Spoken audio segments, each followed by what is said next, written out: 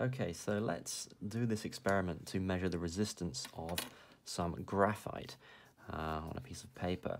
So I'm just going to take my ruler and draw a nice thick line of graphite. I'm going to go right to the edge so I can easily attach something to it.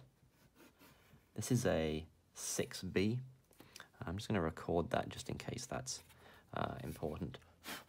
And I'm also going to put some marks along this at maybe 2 centimeter intervals, just so I can keep track of where I am.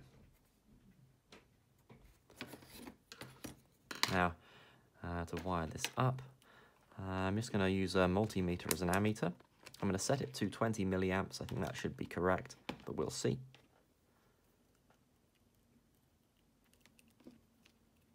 And connect this to the positive terminal.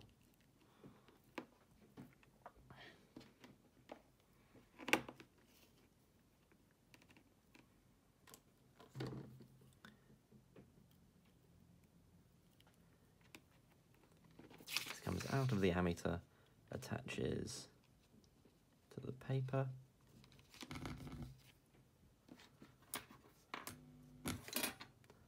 And from the other side of the battery, I'm just going to use 2 more test leads.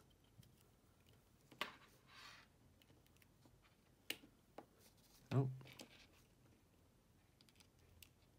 they do fall off easily. So you can see I've got my battery connected up there, going to the ammeter. Now let's see what we've got if we do a few tests. Yeah, you can see I'm getting a current reading there. It's quite low. Hundreds of milliamps, so clearly it's not very conductive. I may move to microamps, see if the current isn't too big. That's better. Okay, so what have we got? At 2 centimeters, we've got 140.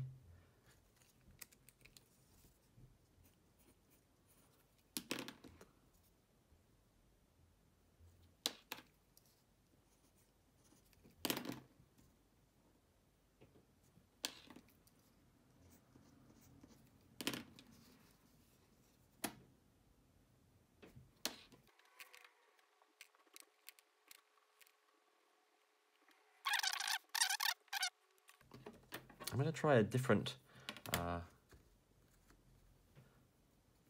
try a B. See if we get a different result.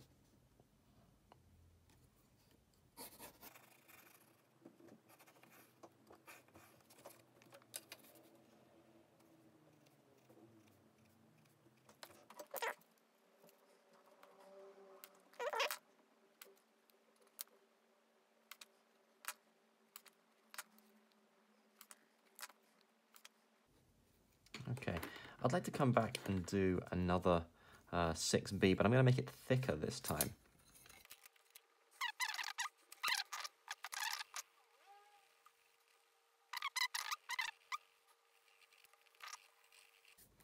Okay, so after doing that, you want to make sure you've got a nice, even, glossy finish. It should really look shiny when it plays in the light. It should reflect very easily. Okay.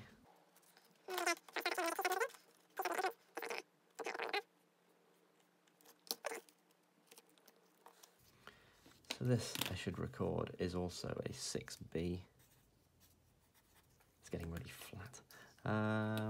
Okay.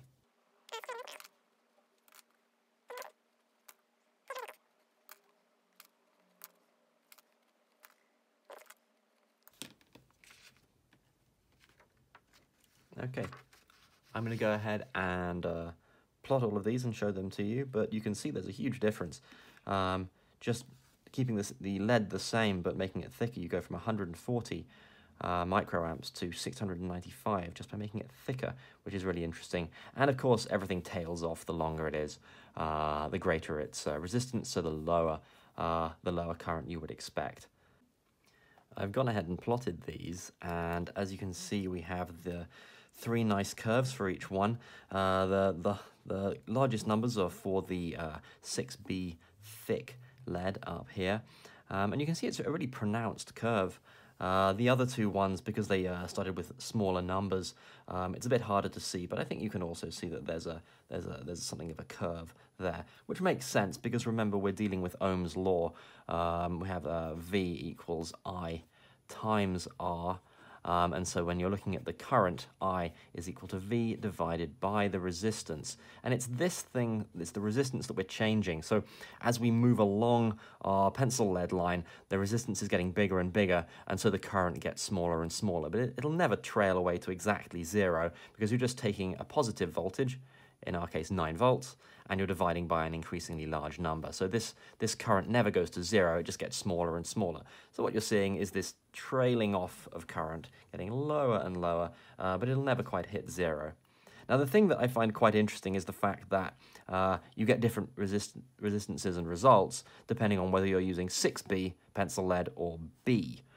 So it would be interesting to repeat this experiment with a set of different leads, just changing the lead type, but keeping the thickness of the line the same. It would also be really interesting to do the same experiment where you just keep the lead the same and vary the thickness. So we just did very thin or one line width from a piece of paper. So definitely try doing 2 line widths, 3 line widths, and see if that gives you anything different.